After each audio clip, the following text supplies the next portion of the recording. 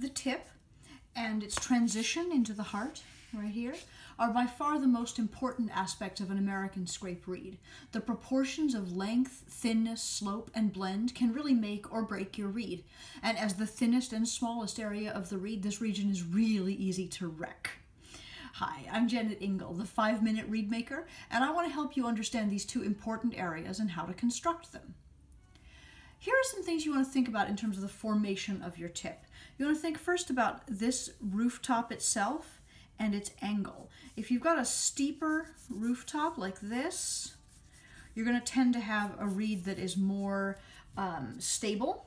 You're going to tend to have a reed that is a little bit darker and sounds a little richer and really settles like middle C, that 1-in-1 note that we all hate.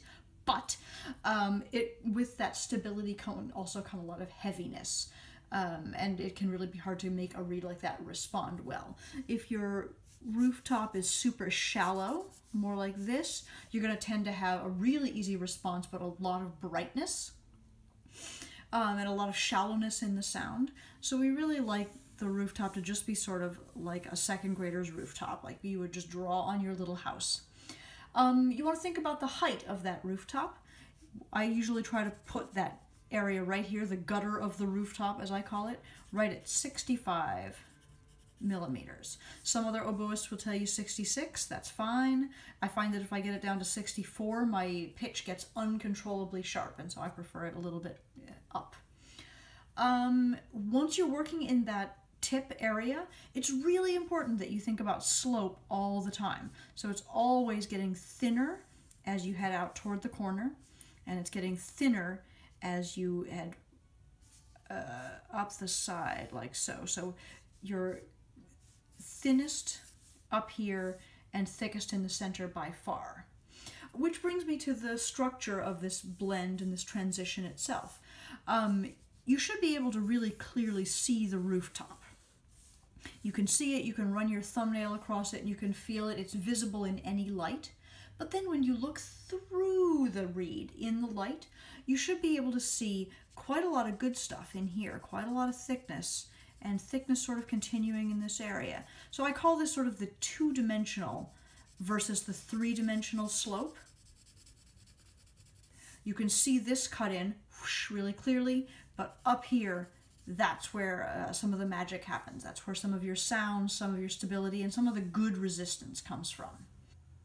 Finally, there's the structure of that transition itself. If you can imagine a reed lying on its side pointing this way, here's the bulk of the heart, the heavy, strong heart. Here's the transition, and here's that thin tip sloping all the way out to its thinnest point at the tip of the tip. There's a couple of different ways of scooping this transition out. You could do it like this, as a strong wall followed by a super thin tip. This does work, but you're going to end up with a lot of resistance and a lot of bulk to have to get through, because it's not easy for the vibrations to get from the tip into the heart. Some people will do it like this, where it's extremely shallow and almost not stopped at all. The result here is that when you tongue at the tip, your entire reed starts vibrating. And of course that takes longer than just vibrating the tip. So your response is still more difficult than you would want it to be. Another way that people work is by making a curve. It's gentle here and then ends abruptly right there at the tip. And the result here still is quite thuddy. You tongue here and you get because it takes some energy to get your vibration through and into the heart. The really ideal way for this transition to lie is like a skateboard ramp.